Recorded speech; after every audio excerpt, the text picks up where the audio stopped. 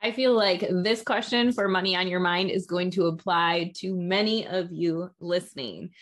So, have you ever found yourself scrolling late at night and all of a sudden you have a cart full of items or things are showing up on your doorstep in little cardboard boxes that maybe you had never anticipated? Well, how do you stop the late night shopping and spending? Look, my friends, we have been living for the last 2 years, a lot of us inside four walls, and some of us have ventured out and started to venture out doing different things. That being said, so much of our lives have been here on a screen, whether it's swiping, whether it's scrolling, whatever it might be. We spend our time a lot of times very connected, whether it be laying in bed late at night because we can't sleep and we roll over and we grab our phone and we start scrolling. One thing that I would recommend, if this is something that you're falling into habit with, I sleep with my phone in my room, but I don't do late night spending. I have the tendency to just roll over and fall back asleep, or try to, or I turn on a meditation if I'm having a hard time falling asleep. If you are in that space, maybe don't sleep with your phone in your room.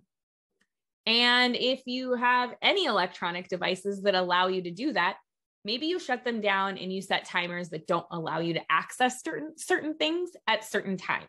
So that's like the extreme of getting yourself a lot of security.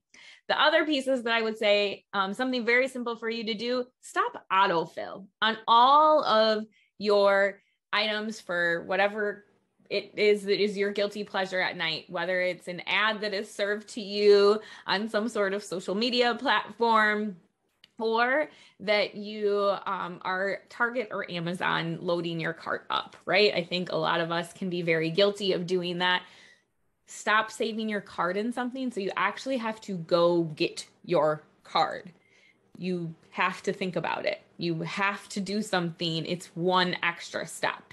And then maybe think about that aspect of things. The next piece is, I would say, put something in your cart for 24 to 48 hours and see if you really needed it again. Did you make it through that 24 to 48 hours without needing that item, or it not needing to be replaced by something? Likelihood, if it's an ad you've been served or something that you've scrolled upon, it probably isn't necessarily something that you needed. Now, you can also categorize things as needs, wants. Is it a reward for yourself for achieving something big that you want to celebrate?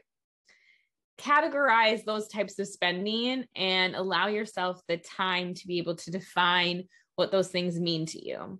I would also say that if you are going through a particularly hard patch in your life, as I've said this many times, money touches every aspect of our lives. And dear friend, it's not going to solve those feelings by you buying something. If you are lost a loved one, got broken up with, lost your job, are going through a bout of depression or anxiety or anything else that might be happening in your life, that thing isn't going to replace it. It is simply just a Band-Aid. You are so worthy of so much more in your life. So filling up that cart and potentially putting yourself in a space where you aren't achieving the things you wanted to be able to financially is actually creating a setback for you. And you don't need to do that. So I challenge you to maybe take your journal out and write why. What are the triggers for yourself in those types of situations? And lastly, this is something that I like to do if I feel like I'm spending too much lately. I take whatever it is that I was going to spend and I transfer it to savings. So if I was going to spend $100 on something or $25 or $40 on something I didn't really need, I put it in savings instead. So it feels like the act of doing something, but actually I'm paying myself rather than somebody else. So just to recap things. First of all, maybe don't sleep with your phone or an electronic device anywhere near you if you are subject to late night spending. Stop autofilling your credit cards or your debit cards or things of that sort. It's also a security thing that you want to make sure that you're not doing those types of things. Put something in the cart for 24 to 48 hours. Did you really need that item, or could you live without it? If it is something that you need, want, or are rewarding yourself with, what does that mean to you? Take a time to hit that journal with your pen and paper and figure out what are the emotions that are coming with some of the things that are happening in your life. And lastly,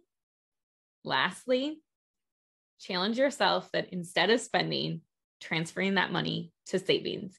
If you would like to submit a question for Money on Your Mind, simply go to forethoughtplanning.com, resources, and then Money on Your Mind to submit your question.